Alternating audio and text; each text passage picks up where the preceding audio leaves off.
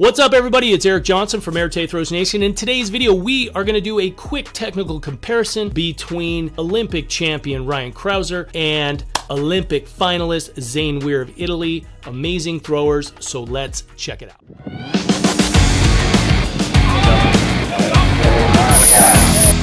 Okay, guys, so here what we're going to do is we're going to look at two different throwers.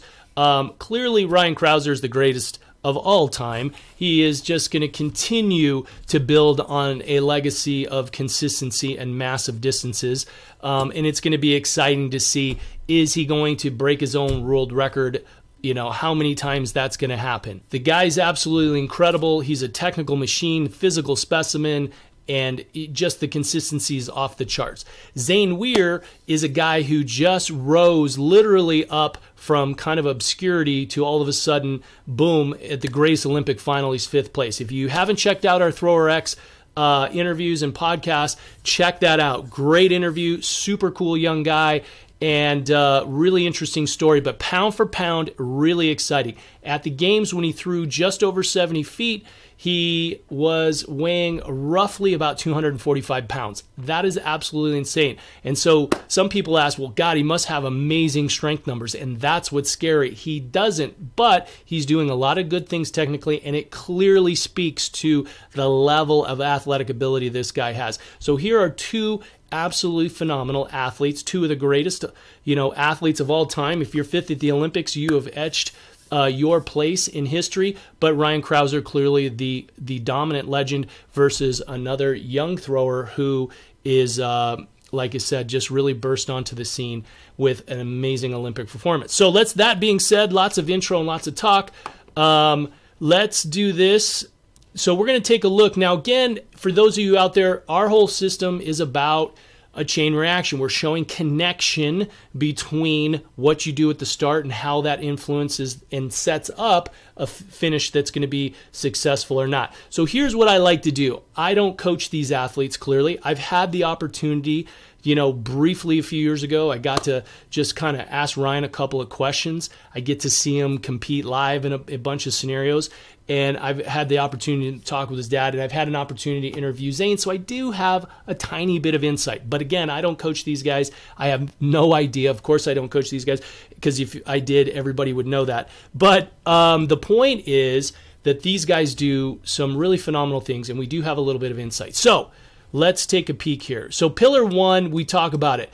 And Zane, when we talked, he's a very feeling-based thrower. So when we talk about Crouser, the limited time, I think he's a very feeling-based too, but he's also an amazing technician. And so when we look at this, we look at, like, the first of all is the setup and the wind. So when we set up, this is what we call pillar 2. This is what we call setting up maximum power. And you're going to notice the time of they're lengthened out. The chest stays forward, and it has to be, there's a window. It can't be too far forward, it can't be too far back. You have to have this motion, because as you move, as we call pillar 2 to 3, moving here and then moving into the throw, right? This is going to be the key. You're going to notice that both of these throwers really get that left foot facing the direction of the toe board. And when the heel can be down, right? This is one of the things you'll catch in that interview with Zane. If the heel's a little lower, that's going to help position the center of mass and allow the athlete to sprint into the circle better. So sometimes people advocate higher heel, lower. There's a comfort zone. And again, you'll notice everything we talk about when we're talking about technique and coaching inside with our 6-pillar system, we're talking about windows. There's optimal and there's suboptimal, right? And then there's that perfect spot. If you go outside of that window in a lot of these technical positions, the whole throw falls apart. So that's the physics and the mechanical aspect.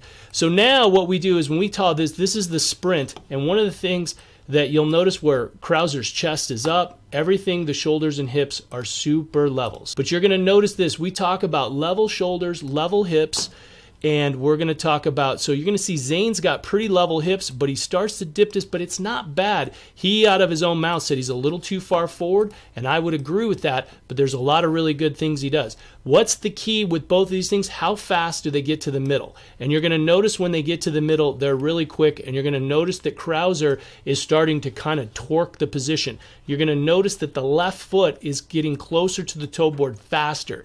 The faster you can get that left foot back on the ground, or that block leg foot back on the ground, allow the delivery leg and to be working around and into the finish, the further you're going to throw, because it's faster and it's more ground time. When you're in the air, some people teach jumping up and kind of landing in the middle.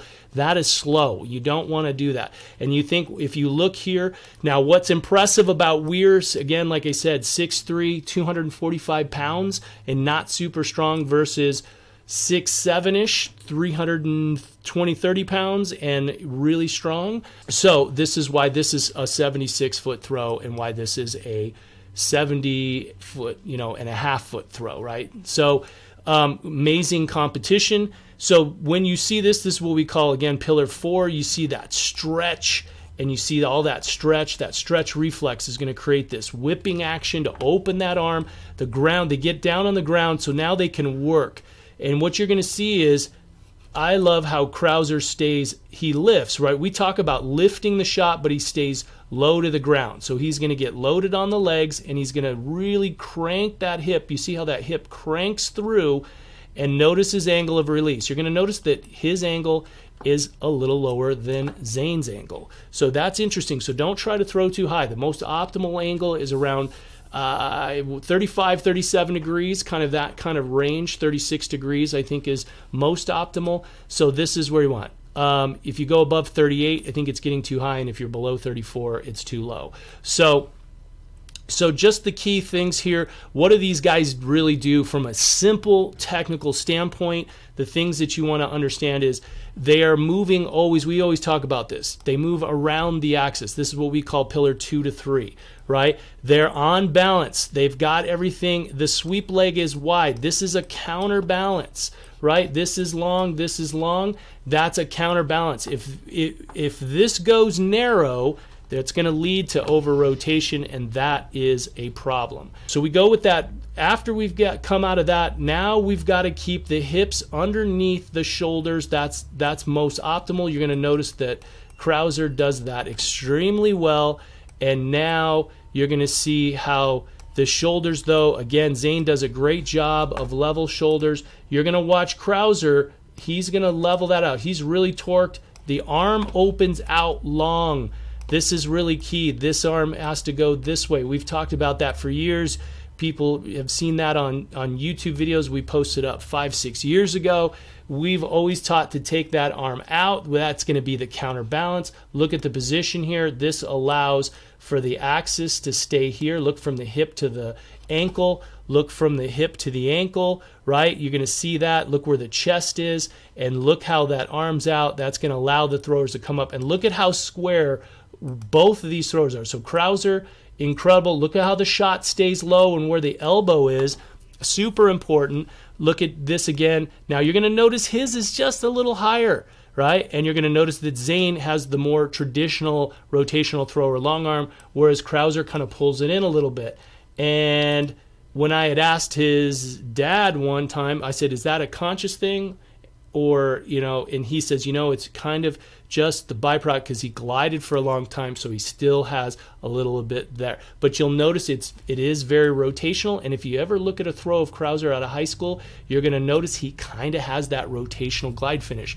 So clearly it works extremely well. Look at as he comes through, but you're going to notice right here just a little bit of difference in height.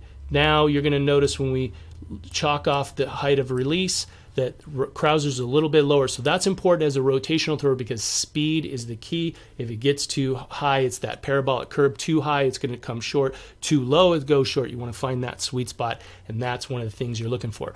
Okay, guys, so just kind of throwing some insights. As a huge fan, what are the things that they do well? And again, you're going to notice that they move around. This is traditional. This is what our 6 pillars are about teaching the throw, and ultimately teaching coaches and throwers how to identify your individual need as a thrower. And these are 2 different guys with 2 different styles, but mechanically essentially the same positions. That's what our 6 pillars again teach. and then our pillar drills and stuff are meant to formulate how do you optimize your movement at each of the 6 pillars. So at any rate, these guys are awesome. It's just fun to look at all the technical things, but generally what did you want to take away is looking at getting on the ground, staying on balance. Where's the path of the sweep and the balance arm through the finish? And now you're going to watch as they square up. Stay square and level, turn and twist through. Zane does that extremely well. So does Crouser. He's lifting a little higher, and I don't know, I would think over time, maybe as that comes down a little less, I think that will increase distance for him. And he will continue, him and his coach will continue to perfect technique. And it's interesting to just look at some of the subtle changes in Crouser from 2016 to now, and he's obviously just more refined and throwing bigger distances and everything else. So these are just 2 great examples of what really good rotational shot put technique looks like, and look at the difference between a 70-foot throw and a 76-foot throw. Pretty awesome, and hopefully you guys enjoyed that. Now again, if you did, be sure to hit that like button. Super helpful for us. Throw some comments. If you'd like anything or anything you have any questions about this video or other videos you'd like to see, hit it in the comments below. And of course, if you're looking for coaching information, check out our throwing chain reaction system. Link in somewhere around this video, probably down below in the description. Okay guys, you guys have a good one, and we'll see you on the next video.